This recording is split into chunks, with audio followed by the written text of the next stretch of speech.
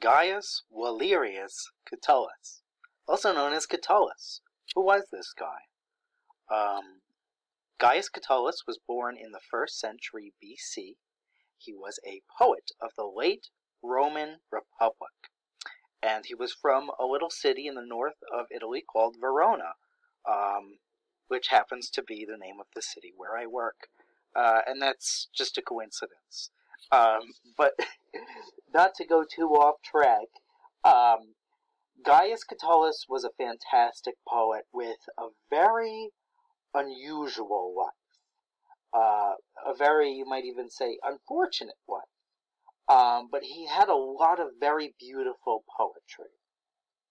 Now, to go over some facts about Catullus, we really don't know that much about him. We believe he died fairly young, at about 30 years of age, and we believe he had a very conflicting relationship with a young married woman named Lesbia, although that might have just been a muse or a theme, a poetic theme. But in any case, Catullus is a phenomenal poet, especially if you are interested in learning Latin, the Latin language, one of the most influential languages of all time. Catullus was extremely influential, and would later impact incredible poets like Ovid and Virgil. And his poems have really extended into our age, influencing even our art. Now, he's very experimental, and he's got some very interesting poetry. So I'd like to take today to read some of his poems to you. Now, I'm a little out of practice, but I'm going to be reading them in Latin. I'm going to be reading them in Lingua Latina. And then I'm going to be reading the translation in English to you. And I hope that I'll do a fair job trying to enumerate this beautiful language. And I hope that you can kind of grasp some of the roots of our words today. Maybe you'll hear a word or two that will remind you of a word you know in English. And you'll go, huh, that's interesting. I wonder where that word came from. That's what's called a root word. But without much further ado, I'd like to go into our first poem today. Welcome back. So this poem is called simply Catullus V. Catullus had a habit of not naming his poems, so they were named basically in the order in which they were discovered. But this poem is also called Let Us Live, My Lesbia, and Let Us Love, which is simply the first line of the poem. And this is a very passionate poem. It's about the power of love in particular between Catullus and Lesbia.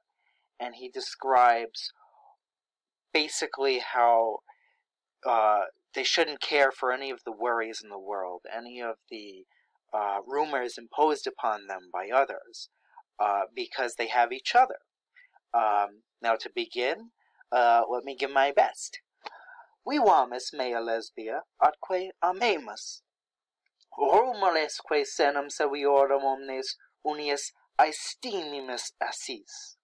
Soles occidere et redire possunt.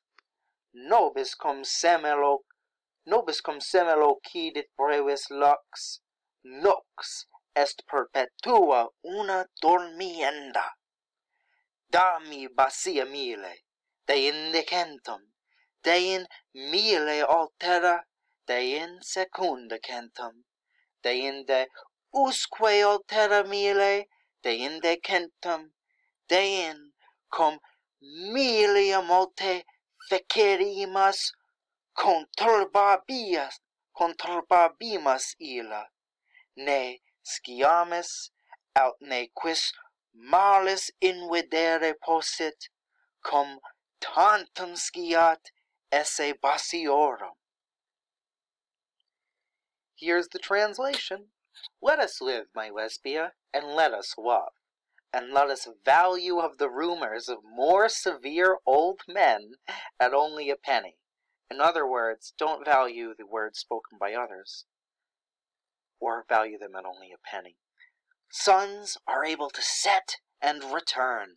When once the short light has set for us, one perpetual night must be slept by us. Give me 1,000 kisses, then 100, then another 1,000, then a second 100, then immediately 1,000, then 100, then, when we will have made many thousand kisses, we will throw them into confusion, lest we know, or lest anyone bad be able to envy when he knows there to be so many kisses. So, I'd like you to maybe pause the video now and take the time and maybe elaborate what you've just read. And maybe if we take a look at the original Latin right here, you might be able to derive some words. This one is simply called Catullus 85. Now this is a very short poem, but it's probably Catullus's most famous poem, and it describes the power of love. In this sense, particularly the negative impact of love. I'm going to read it for you now, and I'd like you to observe the poem and observe some of the words, especially if you're familiar with some of the Romance languages, such as Spanish, Italian, or French. You might have a good understanding of some of these words already. Here we go.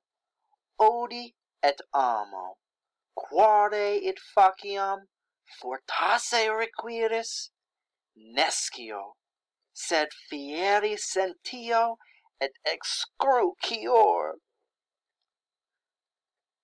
You might recognize some of these words, such as odi, from an English word like odious, or amo, from a word such as amore, or love. Now let's take a look at the the translated English version. Oops. I hate and I love. Wherefore I do this, perhaps you ask? I do not know, but I feel it being done, and I am tormented. Now, this is a particularly powerful love. I might even think this to be a teenage love, such as a teenage crush, and he's writing this powerful, emotional poetry for his crush, in this case, Lesbia. I hope you've enjoyed that one. I do particularly. I'm going to take it back to the Latin now, and you're welcome to pause it and maybe elaborate on some of the words you see. Fortasse from forte or strong, requiris, requires. So take a moment if you like, and enjoy reading this beautiful ancient work of poetry. Hi again. This poem is called simply Catullus 1, and this is actually the dedication on his book of poetry. Now this was actually a dedication to a man named Cornelius Nepos, who was a Roman biographer and poet also living near Catullus. Now, like Catullus, not much is known about this figure. Here's a little portrait of him. But he was a friend of Catullus, and we obviously see he was to whom Catullus dedicated his little book of poetry, his little Novum Libellum. So here we go. Cui dono lepidum novum libellum, aurida modo pumis expolitum, Corneli tibi, namque tu solebas, meas esse aliquid putare nugas.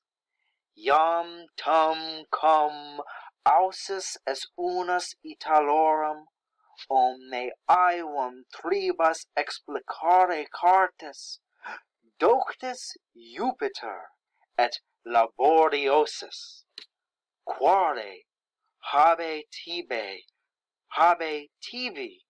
quid hoc libelli, quale cumque quod, o patrona Virgo, plus uno maneat perenne saeclo.